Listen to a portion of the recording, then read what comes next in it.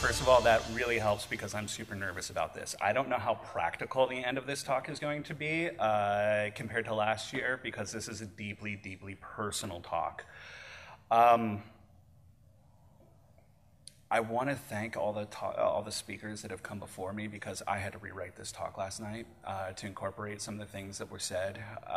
This talk in particular is going to touch on some of the topics of inclusion and things like that we've already talked about.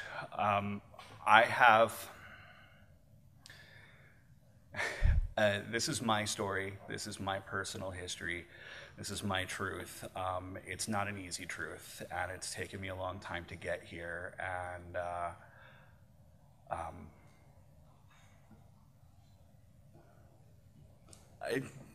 I'll see if I don't cry too much. So there is a content warning. I can't go through my history and my truth and express what it's like to be an outsider and having to try to fit into the world without talking about the trauma that I suffered. So I try to keep it really high level, but there is mention of all sorts of abuse from sexual, physical, emotional, self-harm, and suicide as well. So if that's a problem, it's okay to leave. If I could leave my own talk right now, I probably would. So please bear with me, and hopefully I'll try to keep it really high level and not too detailed. When Jeremy first approached me, I'm like, well, what do you want me to talk about? And so we kind of had a little conversation back and forth, and I came up with this concept of really sort of exploring identity, how I came to my own identity. Spending 40 years trying to figure out who the heck I am. I'm still not entirely sure, but I'm much closer now.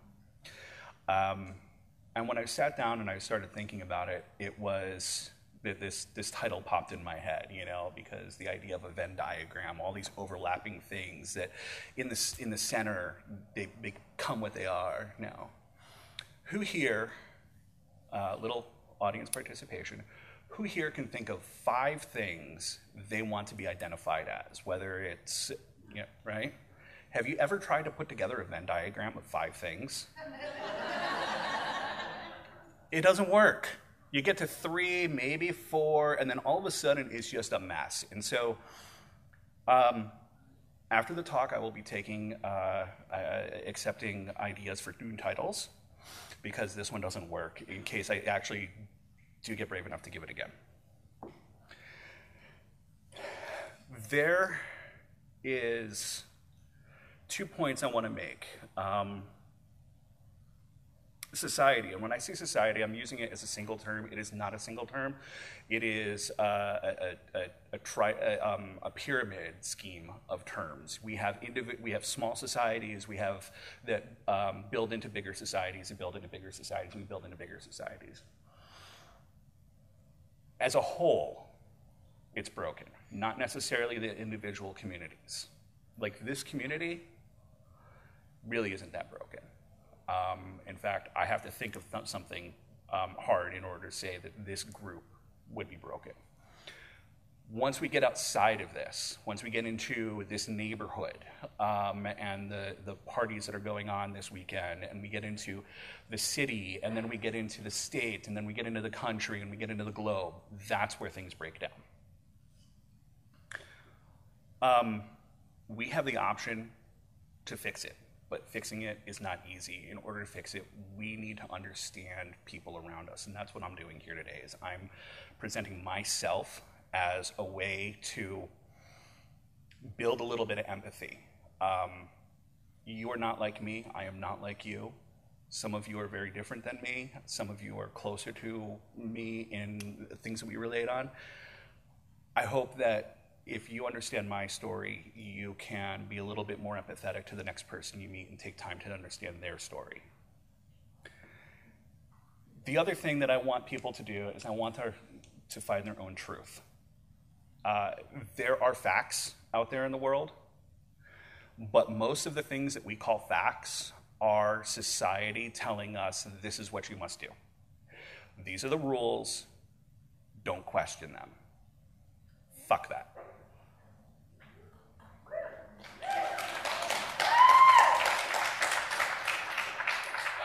So, I hope you all think these photos are as cute as I do. I'm maybe a little biased. So my story doesn't start at the age of 5. Nobody's story does, but the memory's kind of a funny thing, and I have a really good memory. I've got one of the best. It's so good. It's so great. But even I don't remember much before age 5. So there's some really hard words in this, and I try not to say all of them, but some of them I do want to warn people that they're triggering for me. They may be triggering for you. I was in the first week of kindergarten when I started to hear these words. I was getting punched, pushed, kicked,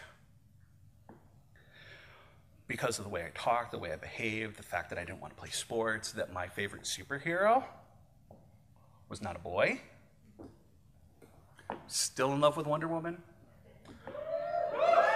I totally want to be Linda Carter.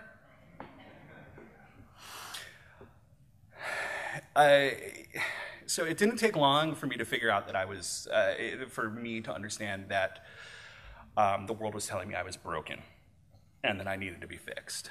I wasn't. It's really the world wasn't ready for me.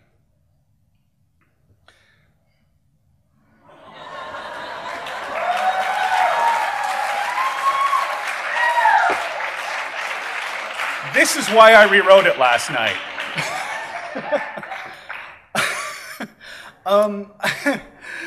I very quickly, I wasn't even 6 years old, and I'm learning to hide the things of who I am. I'm trying to act tough. I'm trying to be something that I wasn't. I was wearing a suit of armor. And I continued to get bullied and pushed around. And because I got bullied, I bullied other people. Because I got pushed, I pushed other people. For years, well into my teens, I didn't have any real friends. I had people that I sucked up to because they were the image of what society said was okay. I would do anything to be accepted by them, and they knew it.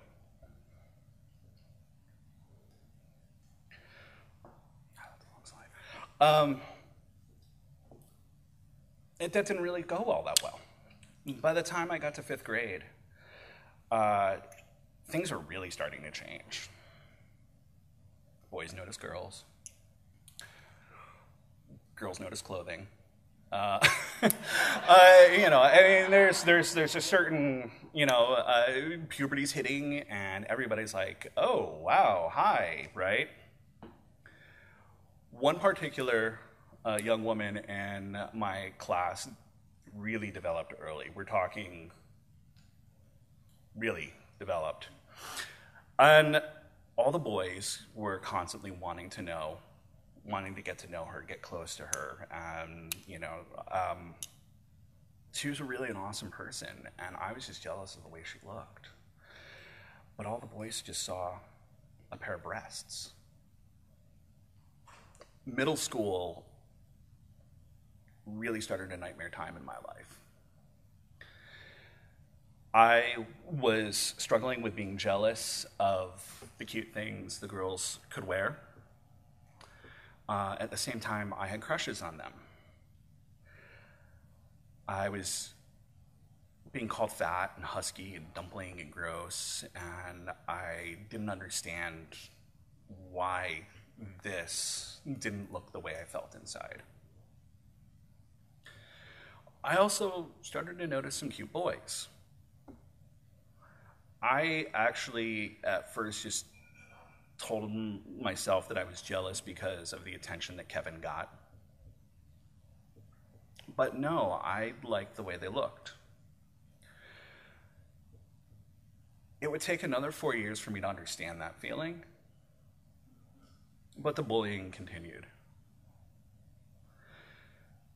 Gym class was the worst. I wasn't good at traditional sports. I played on the soccer team, but even that got laughed at because it was soccer, not football, not baseball, not basketball. I had started skateboarding. I was the first in my school to actually learn to snowboard. And I really embraced those. And with that, I discovered punk and started to feel a little bit better. But in an attempt to blend in and be part of that culture, I was just wearing baggy clothing all the time and flannels and rock shirts, and everybody called me slob, gross. They thought I was a delinquent because, you know, my t-shirts had Guns N' Roses, Fugazi, Anthrax, the Ramones on them. I had straight A's. I went to school every day. I didn't skip. I didn't get into trouble. In gym class, my people started to steal my clothes while I was in the shower. Sometimes they'd throw them into the shower so they'd be soaked all day. There wasn't anything that I could do to blend in. I got pushed into lockers, punched, kicked. I was told I was going to be shot. In school, at the age of 12, I had an older student pull a hunting knife on me, put it in my throat, because I was queer. And I didn't even know what it meant.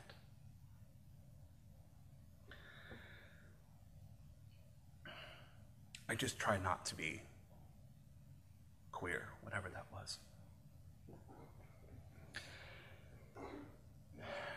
High school really didn't get any better. The best part is I continued to get made fun of by all the kids around me for the way I dressed.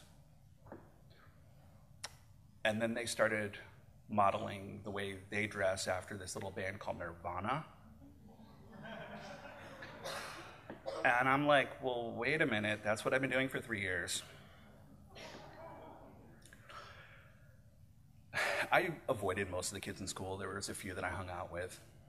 I spent all my time in the art room creating things. It's the only place that I felt safe. It wasn't until my art teacher complained to my parents about what I was drawing, what I was creating. My art was filled with horror depictions, death, metal, Satanism, zombies, stuff that's really popular right now. Guess I'm a little ahead of my time. You know, most of it was done in black pen on white paper and with a red pen or a red coloring, you know, some red coloring thrown in. So I went to a therapist. The therapist actually told me that I was broken. These weren't healthy things to create. I might be deeply disturbed. It was scaring my family. And to be perfectly honest, where I was at 14,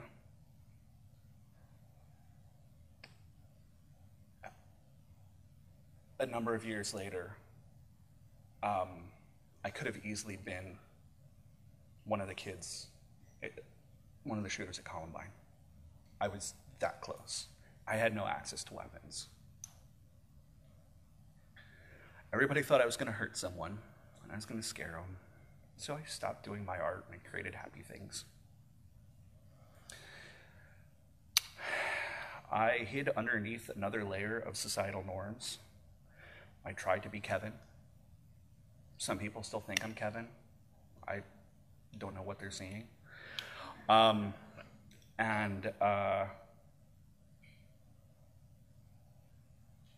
few weeks after being cleared of the therapist, I tried to take my life twice. Over the course of my life, I would attempt 8 more times. I even failed at that, thankfully. Most recent was a little over a year ago. At 16, I fell in love with my first boy. I had known gay people existed for a little while. I even knew one. My own family, my cousin, had come out of the closet that year. It felt different to me. We didn't have Tumblr. There was no queer community where I lived. I didn't understand that love isn't binary. Not only was I in love with this boy, but I was in love with his girlfriend. And that was really, really confusing. I tried to hide it. So throughout high school, I was a serial dater, never more than a couple of weeks with any one particular person. We didn't even have any out gay people until a couple weeks before graduation. And I was not one of them. I would never confirm to the people that were bullying me that I was not like them.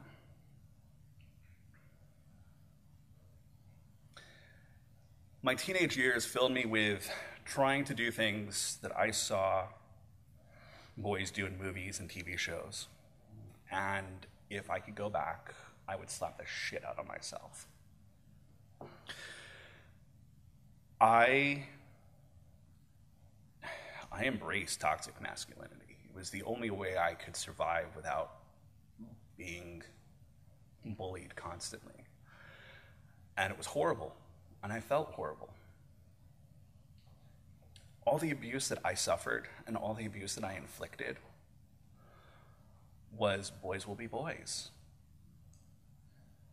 And that's wrong. It's taken me a long time to learn that, but it's wrong. It didn't feel right then. But I didn't really learn.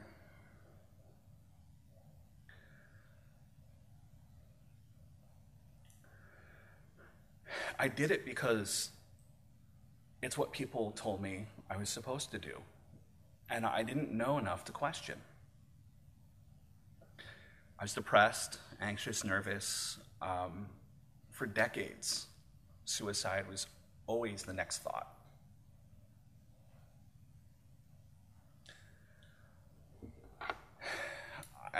From there began decades of abusive relationships.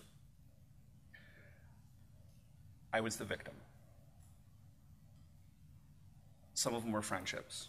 Some of them were romantic. Some of them were sexual. One of them I even married. I hated myself, but I figured if I can make somebody else happy, then I'll be happy. I had no internal validation. But I also had no external validation.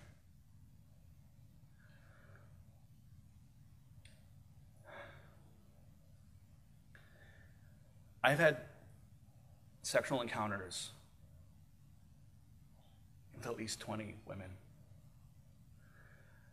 I know for some folks that's a lot, for some folks it's not a lot.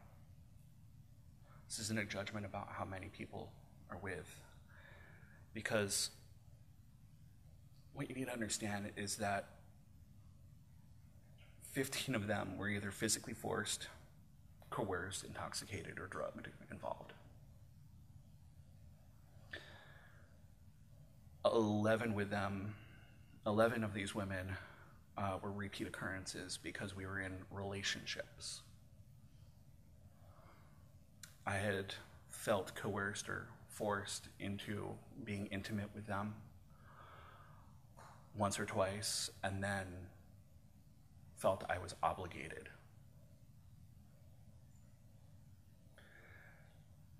Just 3 of these relationships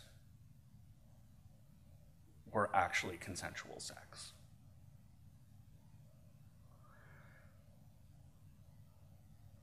Just 3 of these relationships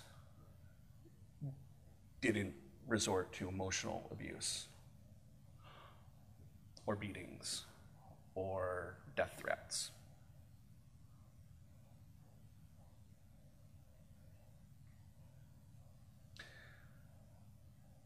I felt like a failure because none of this felt right. But this doesn't happen to men.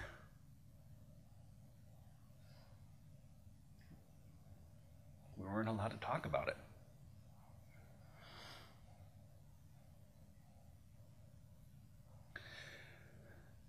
As I was going through college and entering my 20s, I had a plan to move out to Colorado and be a snowboard bum. I was going to work at the hills and just kind of, be fancy-free, careless.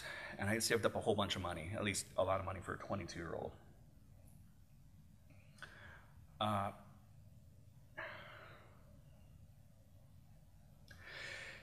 Instead, that money was spent getting an apartment, getting married, having a kid.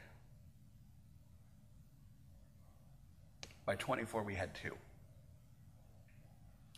At 25, I was living 400 miles away from my family. Severe depression had taken hold. In my mind, I was a complete failure. Because a successful man was a father, a caretaker, the breadwinner, the rule maker, husband, lover, fixer, beer drinker, meat eater, homeowner, and marriage was forever. This is what I had been raised on. White picket fences.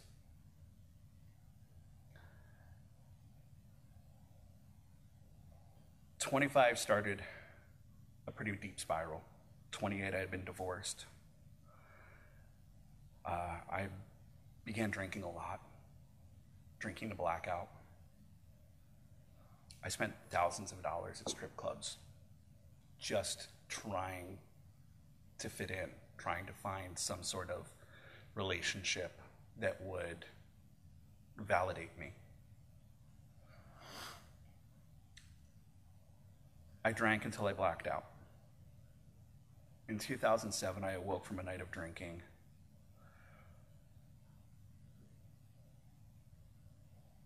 And I had carved up my body without even knowing it. I quit drinking immediately. I realized I was in trouble. I didn't have anything alcoholic to drink for 2 years. And I immediately sought therapy. I would go through 7 years trying to find the right therapist.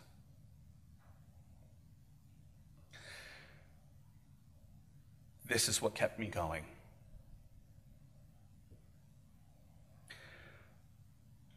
My kids, every day, if there was no other reason to get up, it was for these 2. And they're amazing. They're so funny. They're so smart. They're so witty. And I absolutely adore them. So much for not crying.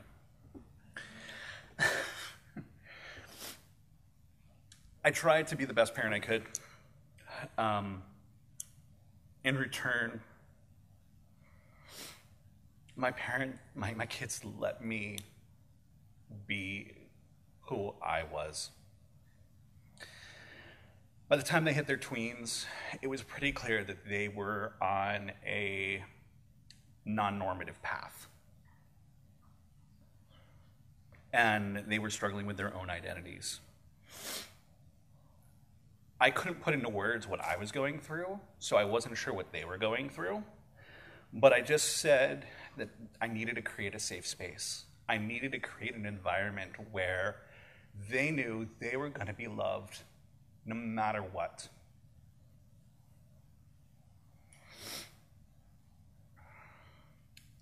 I taught them to seek their own truth. I taught them to question me, to question society, to question their teachers. I'd get letters written home. Your daughter mouthed off to us today.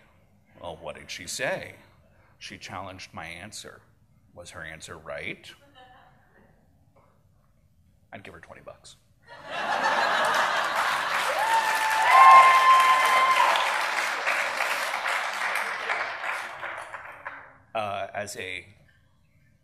As my daughter entered high school, she was dealing with a teacher in the health class that was dividing the class up boys and girls. They weren't talking about, he was being quite racist. She started a letter writing campaign. I encouraged her.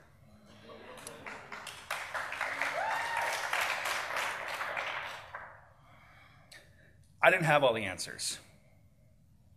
And I let them know that I did not have all the answers. And it's okay, and that we'll find them together. At this time, I started to understand how much I liked the way women's clothing looked. And I wish I could wear things like that. I wanted to be pretty. And to me, pretty meant being feminine.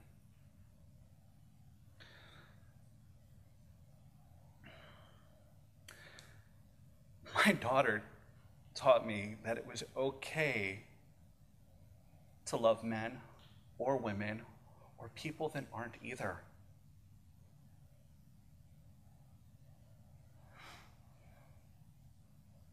My son taught me that it's okay to not love anybody, not want to be intimate.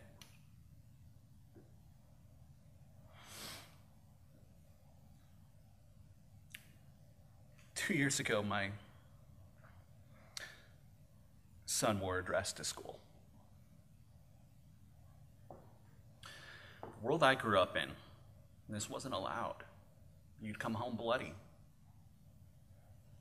if you came home at all.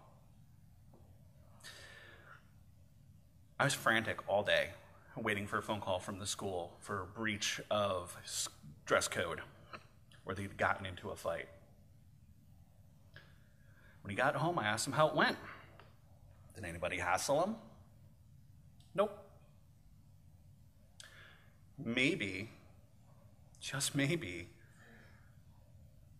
it might be okay for me. If he can do it, maybe the world's ready.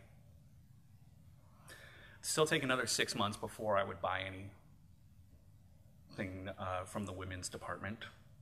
I bought a skirt.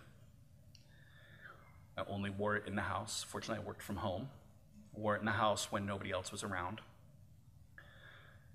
for about 3 months. And then the kids got home from summer, and I couldn't deal with not being able to wear it in the house.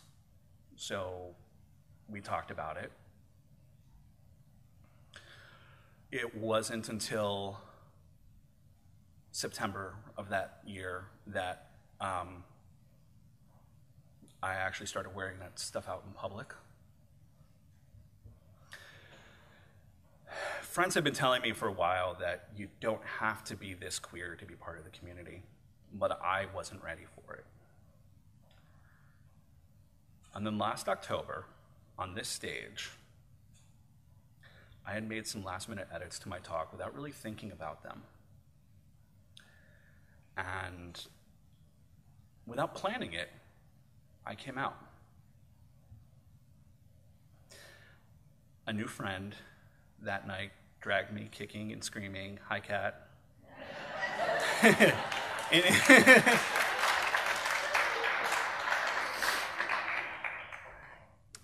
Kat dragged me into the queer community, and I found a home. I found people that validated me for being me, and so that allowed me to start validating myself. This last year has been an absolute roller coaster, emotionally. I questioned everything that I knew. I let myself shine through, and I've really explored with who I am. I still get together with myself every Sunday and talk it through. It's a great conversation. A little one-sided. I had a lot of body issues. I was always afraid to let people see what I actually looked like underneath my clothing. So I decided it was time to customize. I didn't get to choose this, but it's what I have. You didn't get to choose the skin that you're in, but it's what you have. And if you don't like it, just like you would go and decorate your apartment, decorate your car, decorate yourself. This could be haircut, could be glasses, could be clothing, could be piercings, could be tattoos.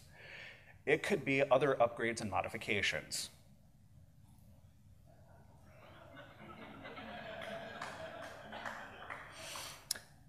I feel good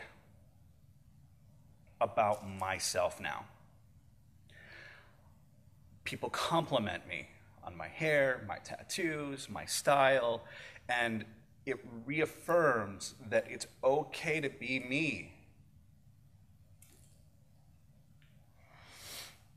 I still fight suicidal thoughts and depression and anxiety, but instead of it being a constant thing that it was for decades, it's much smaller waves. And when big waves come rolling in, I've got friends and family, loved ones, and community that I could say, hey, I'm having a really bad day. And they let me talk about it. And they help me breathe through it. I'm not broken.